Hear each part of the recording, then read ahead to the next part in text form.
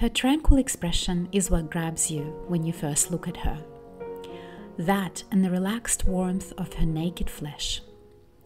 She's not your typical deconstructed Picasso female. Painted in 1905 during his Rose period, La Belle Hollandaise does not foreshadow Picasso's future violent fragmentation of his female subjects.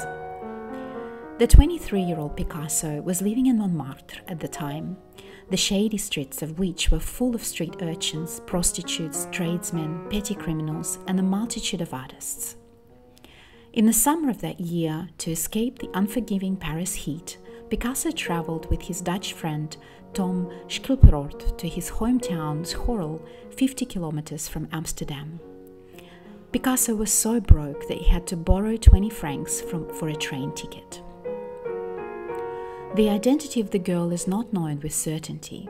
She could be either Schorl's postman's daughter, Georgia de Hoche, or perhaps Nelly Tima, the house cleaner where Picasso stayed with Tom. She wears a traditional Dutch white bonnet. Such clothes signified modesty in Dutch rural areas and were still worn by many women in the village when Picasso was there.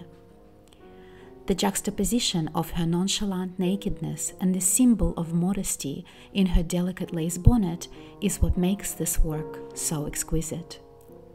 One cannot help but wonder if she really posed for him just like this.